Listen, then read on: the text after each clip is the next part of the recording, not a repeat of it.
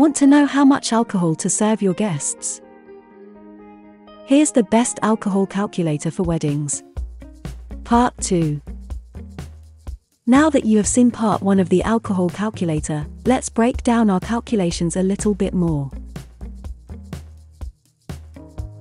Let's say there's about 5 glasses of wine in a 750 ml wine bottle. About 12 servings in a 750 ml liquor bottle, and a bottle of beer would be 1 serving. This was one of the most helpful, clear table guides I found for determining how many portions a bottle of alcohol in variety of sizes can pour.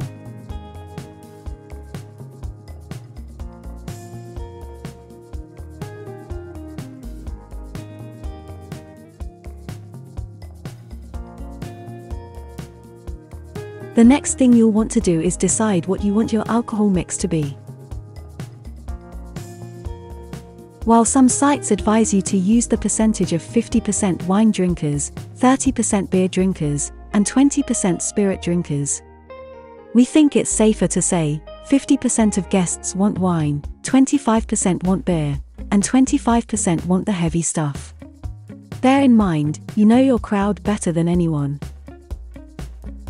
So using all those calculations, here's how you would figure out just how much you need in total, assuming the percentages and everything else above is for a 100-person wedding.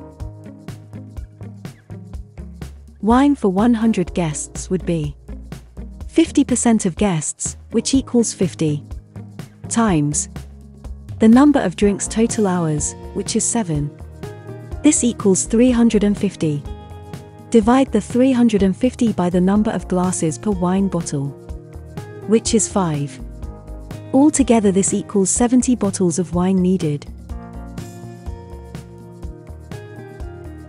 Beer for 100 guests would be 25% of guests, which equals 25, times the number of drinks total hours, which is 7. This equals 175. Altogether this equals 175 bottles of beer needed. Liquor for cocktails for 100 guests. That's 25% of guests, which equals 25, times the number of drinks total hours, which equals 7. That's 175. Multiply the number of servings per 750 ml bottle, which equals 12. That's a total of 15 bottles of liquor needed. Round it up.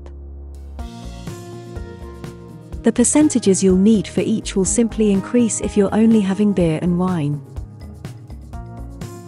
While the numbers in the wedding alcohol calculator are approximations, I recommend that you consider your guests. Are they heavy drinkers? Simply adjust and add a few bottles to each of those figures. This wedding alcohol calculator is not meant to be exact. Rather, it is intended to serve as a guide to help you figure out where to begin. Don't forget to hit the like and subscribe button. Stay tuned for part 3.